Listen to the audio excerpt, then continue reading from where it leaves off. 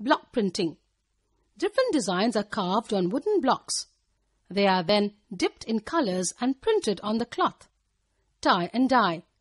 Rajasthan and Gujarat are famous for tie and dye, also called bandhani.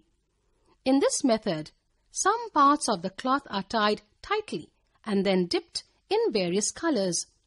Then it is dried. The tied portion does not absorb the color, but the rest of the cloth is colored. This forms beautiful patterns and designs on the fabric. Embroidery. Threads of various colors, mirrors, beads and shells are used to decorate the cloth. There are special embroidery patterns of different states in India.